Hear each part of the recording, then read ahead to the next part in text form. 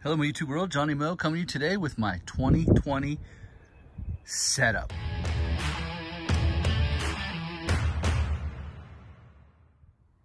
Hello, my YouTube world. Johnny Mo coming to you today with my 2020 setup. Right off the rip, this is what we're running with. We're running with the Ford F-250. This is my second year with it. It's 1 year old. As of right now, I have no issues with this truck. The only issues I have, I explained in the past, is it sits really high up. So getting up to this bumper is a little bit difficult. And I'm 6'2", so me getting up into there, it's nice having the trailer, but when you don't have the trailer, it's tough to get up in there.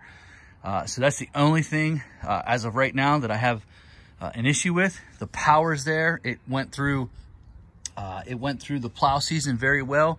I did notice it was a little longer than my GNC, and in some tight spaces were some issues. Also, those mirrors out there, that they're pushed out a little bit. I was hitting some things that I usually didn't hit, so I had to actually pull those in when I was plowing through bank drive-throughs, which I never had to do that before.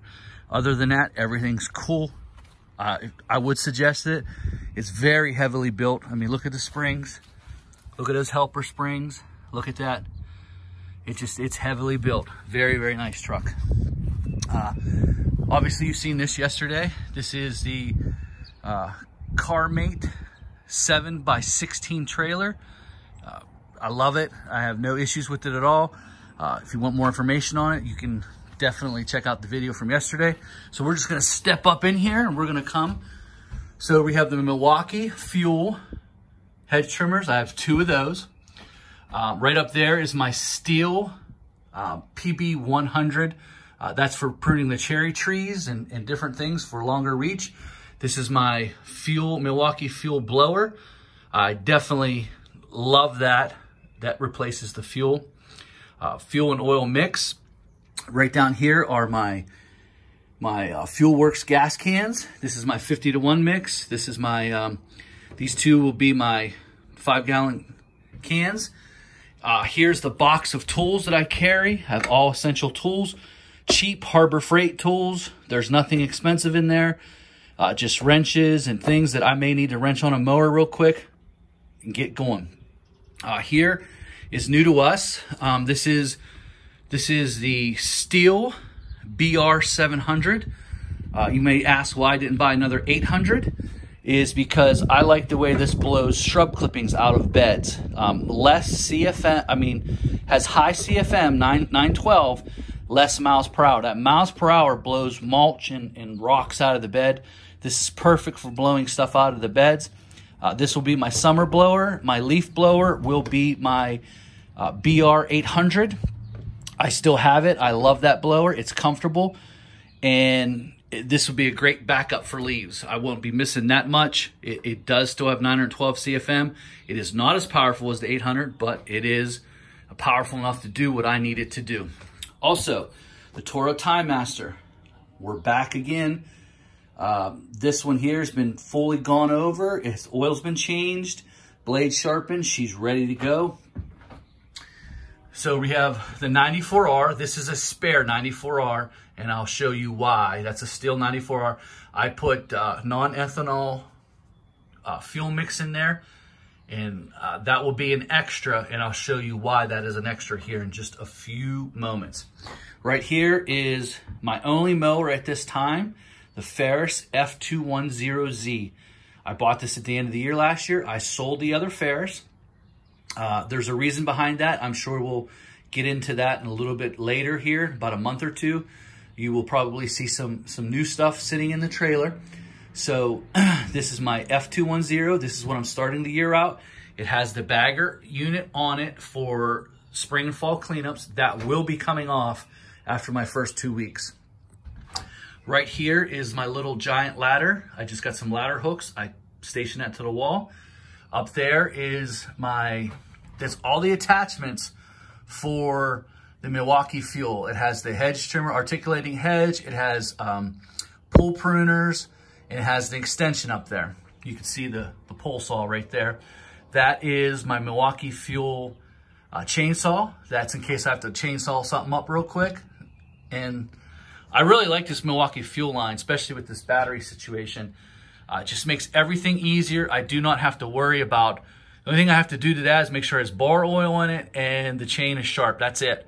So I'm very excited about that, getting rid of all this 2-cycle equipment. So this is new to me this year. Here we go. This is the Milwaukee fuel trimmer line. I played around with this last year. I've played around with it a little bit last year. I did a couple yards with it. I think it's gonna work out, but I'm not sure. So my plan on, these are 8 amp hour batteries. I got these off Amazon. I got 3 or 4 of these. So, unfortunately, my Milwaukee fuel blower got stolen with a 9 amp hour on it. I don't know, where I left it or how it got picked off. I just know it got picked off and it had a 9 amp hour battery on it. I'm sure, although stealing is definitely not cool with that, but I'm sure I left it somewhere and someone just picked it up and took it, which was dumb on my part. So kind of my fault there for not being more smart about it. So I lost a 9 amp hour, so I bought a couple more 8 amp hour, supposedly better batteries. I have no idea yet. So my plan is to rotate these every other lawn. Every other lawn, I'm going to rotate these. So this will do a lawn, the next lawn this will do. My plan is when I come home at the end of the day is to take both these batteries, go charge them, pick them up in the morning, and bring them back in. I do have extra batteries on board in case they do go dead. Now, if I can only get like 2 yards out of each, well, then it's not worth it. But if I can get through a day and not have to worry about fuel issues, ethanol, plugs, carburetors, the whole 9, this is the way I'm going to go. So as you can see, it's a nice little setup. I believe this is going to work. I also put a max air vent up here over the mower, so that engine, when it gets hot, that means the air can escape there. So I'm excited about that. I already feel more air moving through this trailer already. So there's actual air moving through it. So I think that's going to be a good thing. I get this question a lot. What is my favorite trimmer line? This is it right here. This is it. This is my favorite trimmer line. I've tried a lot. This is a 0.80. This is by Gator Magnum. It's square with a little thing in there. It's 0.80. It's very light. It's very powerful and very durable. To me, I've tried all of them. This is the best trimmer line that you can get. It's Magnum Gator line, square with the gray kind. It's great. It's hard to order. It's hard to find. But yeah, I think it's the part number is 22.080. I think that is the part number for this. It's very hard to find. So this is my favorite trimmer line. It lasts a while. It slices, it dices, and it's lighter. So that's my favorite trimmer line. Now that we're done with the trailer, these are assortment of tools. I have rakes, I have shovels, I have edging shovels, I have, brooms, some hard rakes, some more pruning stuff over there. And obviously I have the bucket for trash. And I think everyone knows what that is right there. That's a necessity. You have to have that if you have an enclosed trailer. Also, this is my steel hedge trimmer blade cleaner. I spray mine after every use to try to keep the blades clean.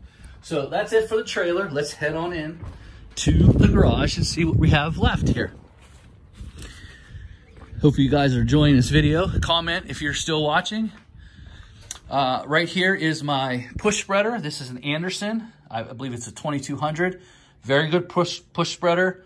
Absolutely love it. That's how I got started. And just a really, really awesome push spreader. Here is my my Ground Logic. It's my fertilizer buggy. It is ready to go. Everything's maintenance on it. I'm just waiting to go. I'm having a little trouble getting fertilizer right now because of this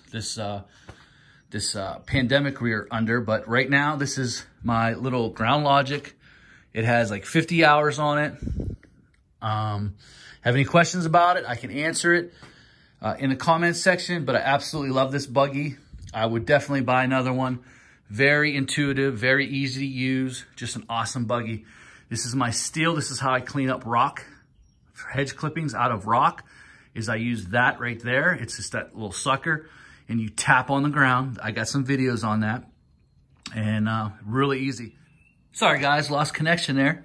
So just to finish up, there's the ground logic. There is the steel sucker that I use. That is the backup. If that one ever goes bad, I have a backup one. And then here's my BR800. It's being waited to be worked on. I'm going to do a complete overhaul on that. Valves, fuel filter, air filter, spark plug. So that's about it. There's my backup blower. It's Milwaukee fuel, got some batteries, obviously got Milwaukee. And finally, there's RBG 712 for the blade sharpening. And this is my backup Time Master, which I use to cut my own lawn with. And I think we've left off on the blades. This is where I store all my blades. Those are my summer blades. Those are my fall and spring blades. And those are my fall leaf cleaning blades. Those are the mulchers. And there's my old setup. This is how I used to do, this is how I used to sharpen blades. I'd put them in there and I'd sharpen it there. I just fasten that to the wall. But then I got my RBG 712. So guys, that's my time. Hope you enjoyed the video. Any questions? Go in the comment section. Have a great year. I hope it's your best year. And I pray that this ends very, very soon so you guys can get back to work and we can get back to work and get back to doing what we love to do.